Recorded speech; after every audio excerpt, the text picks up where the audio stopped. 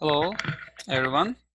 In this video, we will work on section 3.3. It's about linear systems of ODEs. In section 3.1, I define what we mean by linear systems of ODEs, right? Systems of ODEs basically is there are more than one differential equation, okay?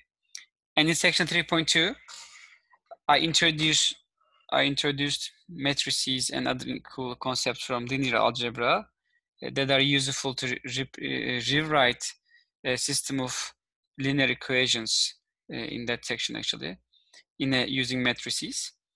And now in this section we are going to work on how to rewrite systems of ODEs using matrices. Okay, so matrices will be again quite useful in this setting. All right.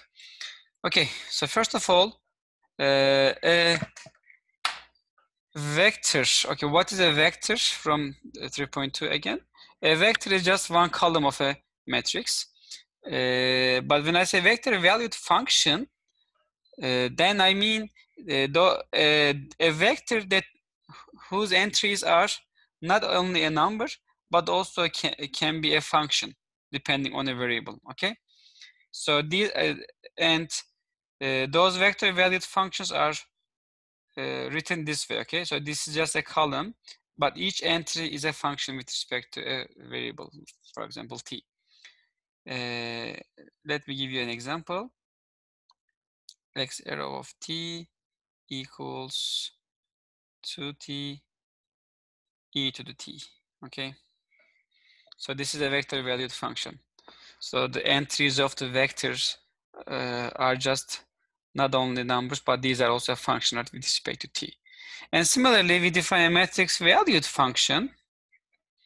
A matrix valued function as a matrix. Actually, a vector valued function is a matrix whose entries are again, as it happens in the vector valued function case, the entries are not only numbers but also functions with respect to t. Okay. For example, this way. So let me give you an example. A of t equals e to the t 0 sine t squared. This is a vector, a matrix valued function. Okay. As you see here, we have 0 here. That's fine. We can have numbers in the entries of a matrix valued function because number is also a function, right? It's a constant function. And whenever we have a matrix valued function, we can talk about its derivative, okay? And this derivative will be just the derivative of each entry independently, okay? So let's, for example, take the derivative of the matrix valued function in the previous example. So its derivative will be then, so I'm going to take the derivative of each component separately. So derivative of e to the t is e to the t, derivative of 0 is 0, derivative of sine t is cosine t, and derivative of t squared is 2t. Okay. All right. Now, a first order linear system of ODEs can be written as the vector equation, okay? So we are going to use matrices and vectors to rewrite a first order linear system in this way. It is first order, that's why highest derivative is the first derivative. And what do we have here? These are the derivatives. This is actually P of t is a matrix valued function. And x of t and f of t are vector valued function. All right. And whenever we have such a system, we can also talk about the solution of that system. Basically, the solutions are just vectors of x of t satisfying this system of ODEs. All right, let's look at this example. Write the following system of ODEs in the matrix form. So in this case, x arrow prime of t is equal to x1 prime and x2 prime. That prime is maybe can be closer, x1 prime. Okay, so what is P of t here? Look at the coefficients of 1, x1 and x2. And order matters, be careful. 1, 2, 2, 1. P of t, f of t, sorry, maybe before that I can write x of t.